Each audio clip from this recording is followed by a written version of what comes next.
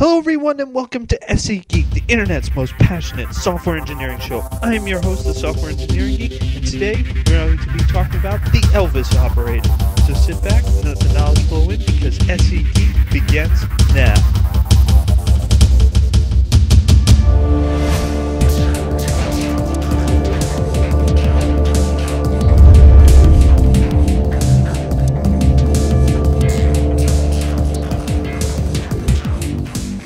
Okay, this time we're going to be talking about the Elvis operator, or the question mark or the Null Safe operator, and I'll be showing various examples of this. So one thing that you're probably familiar with is, say, something like this, which is the ternary operator, which would get you basically an inline if statement.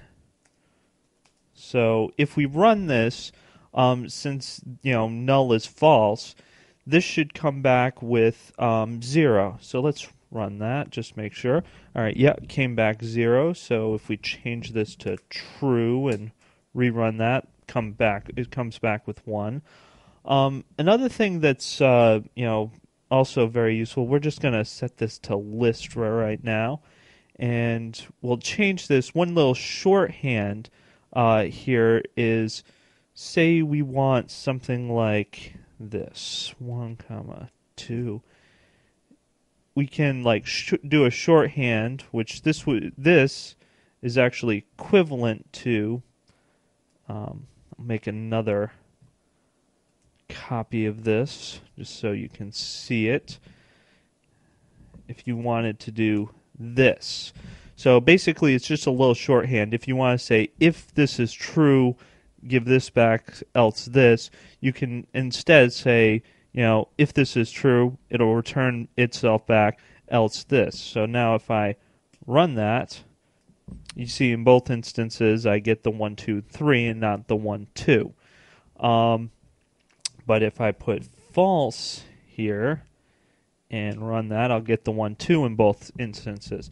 So that's a way just to get it, shorten this up a little bit.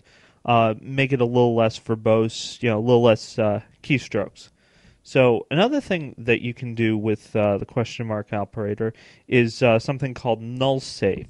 So what we'll do is we'll do string s equals null, and I'm doing kind of strong typing for this example just so you can see what I'm doing. Now traditionally, if you do s dot length, if I can spell right, that's going to give you a null pointer exception. So we're going to run that, and as you can see down here, we got a null pointer exception. But if we just throw a question mark in front of that, and actually this time we can print line it and run it, instead we'll get back null, which can be useful if you don't want to set up like if thens or ternaries. You just want to say whatever this brings back. If something's not set up right, just give me null instead. It can be useful, but don't overuse it. There is a little bit of a performance hit for this, but it's something to keep in mind. Another tool for you to use. Now if you're doing chained methods like this, something like that, you should actually use the null safe operator all the way down the line. It's usually generally a good rule of thumb to do that, because otherwise you might get a null pointer somewhere within there, but that's just a rule of thumb. So that's pretty much it for the Elvis operator and the null safe operator. So I'll talk to you next time.